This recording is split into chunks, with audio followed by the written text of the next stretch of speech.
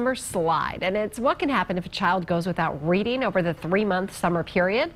But one Pleasant Hill Elementary School teacher created a way to wage war on that summer slide and get books into the hands of kids. Alicia Inns takes us to Leander. Beep, beep. Henry is in the car. It's hard to put down a good book. Just ask third grader Noah Welker. Woof, woof, woof.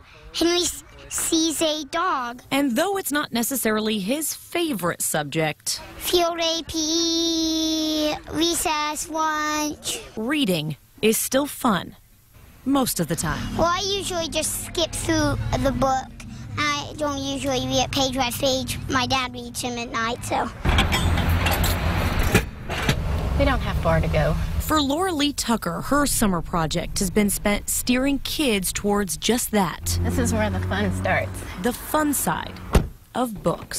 So these can go on the tables. Say hello to Pause on Print, a trailer turned bookmobile, making the rounds all summer, bringing the library to the students. 3 books. One neighborhood at a time. This is just amazing. The kids look forward to it. They're like being counting down the days. The theory?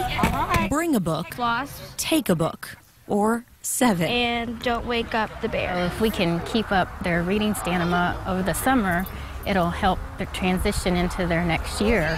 It's just a huge book exchange to get literacy in the hands of our students and get them reading. See that big bookmobile, right? It's hard to put down a good book, and the teachers at Pleasant Hill Elementary hope you never do. Thank you.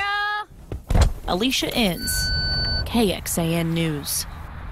Well, the Pause on Print trailer will make some special appearances at school events and neighborhoods throughout the year. Next year, officials are looking at ways to incorporate technology into the trailer to give families access to the internet and Wi-Fi usage. That little boy was precious in that story. I was just saying, talk about a way to brighten your morning. So Seriously. little cutie there, he's too much. So sweet. So sweet. And